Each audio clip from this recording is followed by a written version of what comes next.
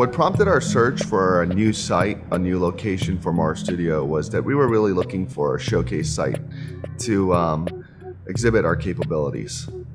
It's typical for a lot of businesses in our industry to want to go into office spaces, cubicle spaces. As a marketing and creative agency, I felt that we could do it differently. My name is Shafie. I'm the Chief Marketing Officer and partner at Marstudio.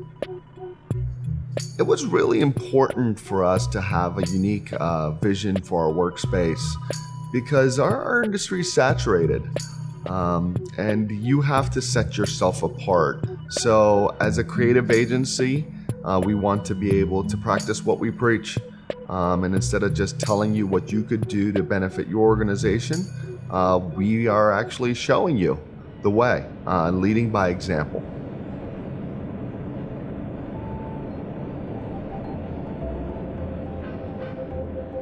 We decided to build from scratch because that's the way we handle every project.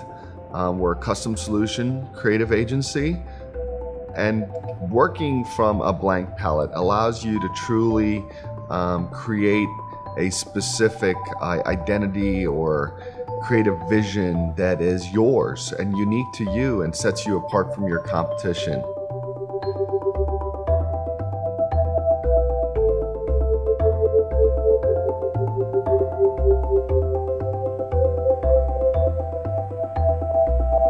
So we were looking for another space, but we really wanted to stay within the town square in Rockville.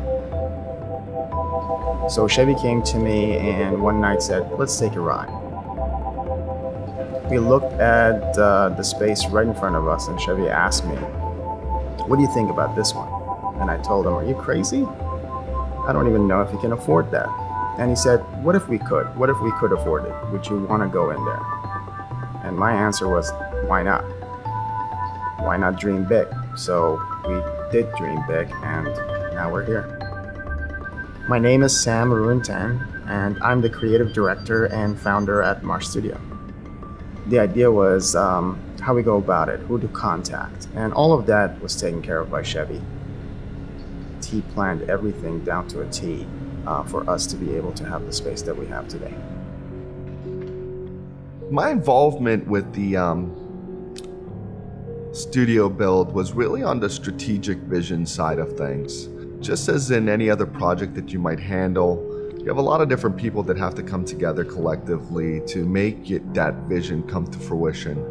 One of my first partners in this endeavor was Sam, my creative director, who took the vision I had in my mind and unfolded that narrative in a visual way through some draft blueprints. And it's really important to have partners that see that vision and want to make that vision come to fruition. Yeah, my role pretty much was to act as someone that would keep the business functioning while we were transitioning into our new space. However, I had a very close eye of what was going on in terms of the layout and design, and was playing a supporting role in terms of giving my expertise, considering that I do have an architecture background, and that would help a lot when we were trying to decide how to divvy up the space and how to create functionality for our staff.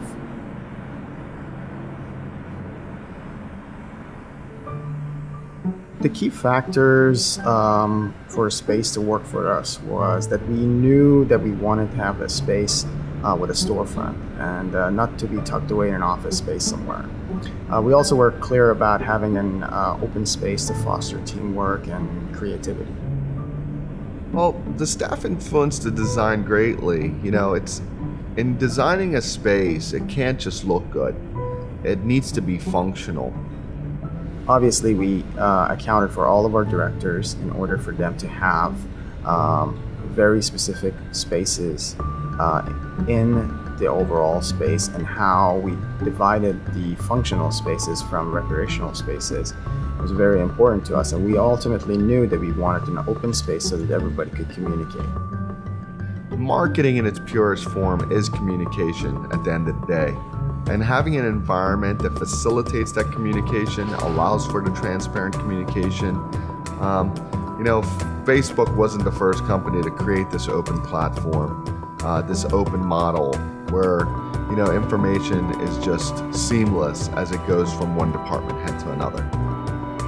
I think the staff really likes the office space because we spend so much time at work during the day. And every time we get up in the morning to go to work, we want to go to a place that we like to be in.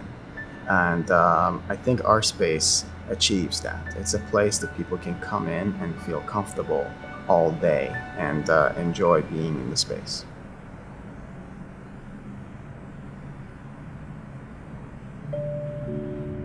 Our space is not just overhead, it's actually part of our marketing and advertising budget. So there are risks, but any risk that you would take in creating something new or having a vision that's different from everyone else's, that's the entrepreneurial spirit, and that's what sets you apart, and that's that kind of spirit that you need to create something that's unique. Whenever you're embarking on something that is outside of the norm, there's always a certain level of risk involved with it. However, when you're embarking on doing something that other people haven't done before, or other people shy away of doing just because the conventional wisdom says no, you have to ask yourself two questions. Why? Why would it not work? And two, could I actually make it work? With any project, there are obvious complications or barriers or pitfalls. And really, whether you're successful or not in any project is how you choose to handle or overcome those obstacles. The joy of this project was seeing the process come to life, seeing that thought process, that vision come to life.